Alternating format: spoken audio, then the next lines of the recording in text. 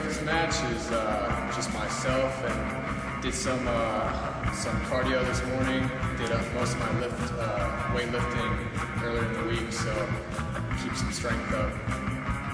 What do I think about my opponent? Rusty's a good guy. Seen each other around before, but really, when it comes down to it, I can keep up some good endurance. So last 2 rounds, I'm gonna really put it into overdrive and kick some ass. What I did to prepare for the match, about a week of weightlifting, and the past 2 days I've been doing lots of cardio, get myself ready, keep some endurance up for the last couple rounds. My strategy is to pace myself good. I've done this before, know what it takes, so I might be able to use that for a strength for someone that's doing this for the first time.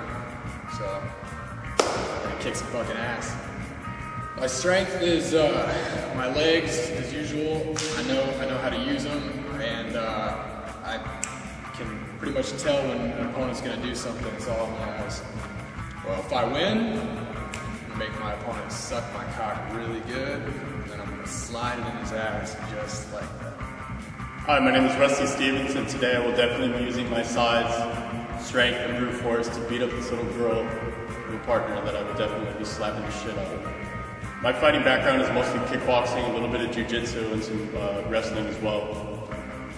I really didn't have to do a whole lot to prepare myself for this match because I just kind of looked at my competition. It looks like a praying mantis, or like a little string bean. I think his name's Olive Oil. And last night I had ice cream before I went to bed, and this morning I had some sugary cereal, and I know it still slapped the shit out of me, so I expect to get at least like 15 chokeholds on him.